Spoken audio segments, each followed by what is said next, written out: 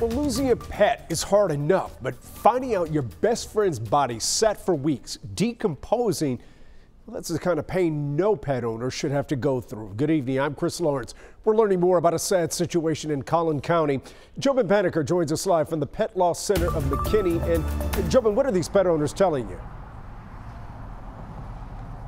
Well, anytime you're talking about pets, it's difficult. It's very emotional for them. There's been a lot of activity here at the Pet Loss Center of McKinney. This is a crematorium, but today it was the focus of a joint effort by the Collin County Sheriff's Department, the town of New Hope, and also Animal Control. Now, we want to show you some of these images here that we captured earlier. The Collin County Sheriff says they were contacted by the mayor of New Hope and other residents. This crematorium has faced some serious scrutiny lately. Now, we had a story last week from pet parents who say it was taking just way too long to get their dog's ashes. What's supposed to take 5 to 6 days was taking more than 30 days. Now, the company told us they had a gas leak that stalled operations. People we talked with say there were different reasons for that delay.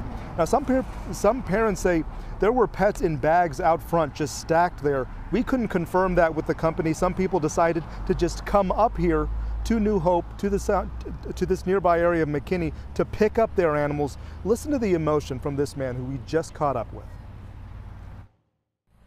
We feel like we let her down because she's on a truck piled somewhere with a bunch of dogs, and it's hard, it's upsetting, because this is our baby, and we just want her back, and we're going to fight for her, and we're going to get her back. So whatever I got to do to get her back, I'm going to get her back.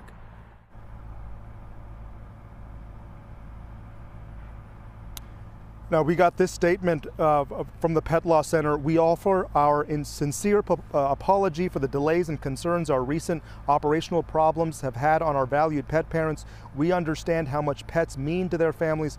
While we're doing our best, we regretfully have taken too long to return beloved pets to their families. We are live back out here in the area of McKinney and New Hope.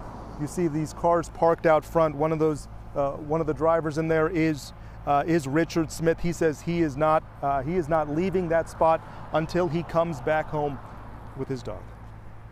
Back to you guys. All right, can certainly understand why. Thank you, Jobin. From Collin to Tarrant County, Fort Worth is grappling